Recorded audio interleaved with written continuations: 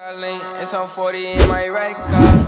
Bitches change, they act like I ain't all this. Getting money, nigga, that my main focus. Hey guys, welcome back to another video. So in today's video, I'm going to be doing a That's So Raven themed intro tutorial for you guys. And I've seen a couple YouTubers do these, but here's just what they look like.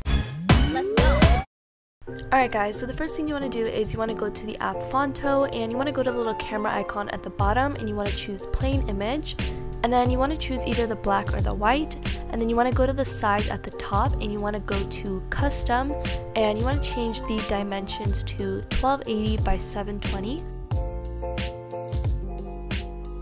Next we're going to go to color, and we're going to change the color to the orange that they have, since that's the background of the That's So Raven intro. And then we're going to go to the top right and click on use.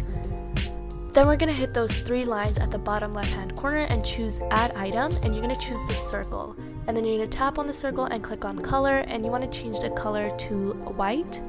And then you just want to size it a little bit bigger on the screen. Then you're just going to hit anywhere on the screen and hit add text, and you're going to type in that's. You can type in just your channel name, but I'm going to do that's so and then my channel name. And the font I'm using is Helvetica New Bold, since that's the one that's most similar to the That's So Raven intro. And then I'm changing the color to a yellow, and then I'm also going to go to style, and I'm going to add a shadow, or shadow behind the text. And then I'm just going to place that in the center of the circle. Then you're going to go to the bottom right and just save that image. And we're going to be doing 4 of these, so 1 out of 4 is already done. So for this next frame, we're going to move our text out of the actual frame, and we're going to add another circle, but this time we're going to make the circle a mustard yellow color, and then we're going to place that mustard yellow circle in the center of the frame.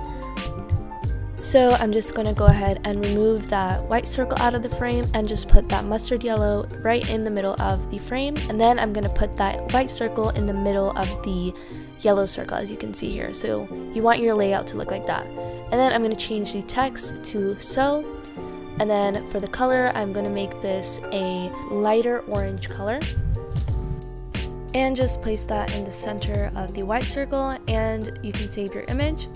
So halfway done, we have 2 more frames to go.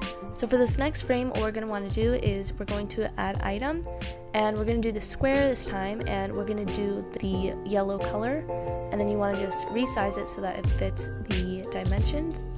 And then you're going to add the white circle right in the center of the frame.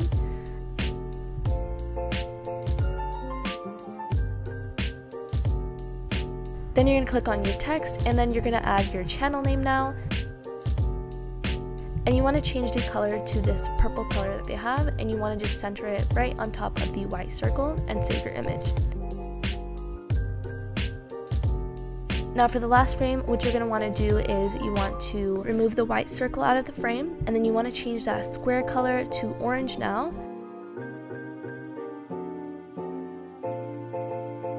And then you want to add the white circle, and then you want to make that white circle much bigger, and then you want to add your channel name right in the center of that.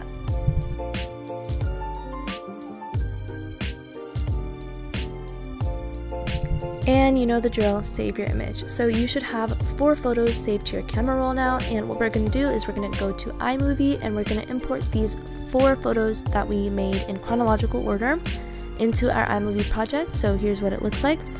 And iMovie tends to just automatically add transitions, so you just want to remove those transitions, as I'm doing here. So I'm just tapping on the transition and clicking none. And then what I'm going to do is I'm just going to shorten the clip for each one, because iMovie makes it really long. So I'm just making the clip shorter, and then I'm zooming out with my fingers and clicking Ken Burns enabled so that the picture is not moving.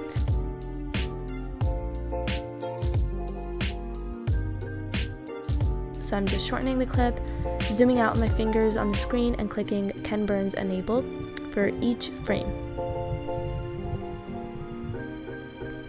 So that's basically most of it done. It's just what it looks like. Our last step is to just add the background music. So what you can do is you can just search That's So Raven intro on YouTube, and then you can just screen record the first 4 seconds of it, and then add that video into iMovie, and then detach the audio. But either way, I'll have a video linked down below if you don't know how to do that. But once you add the audio, here's just what everything will look like.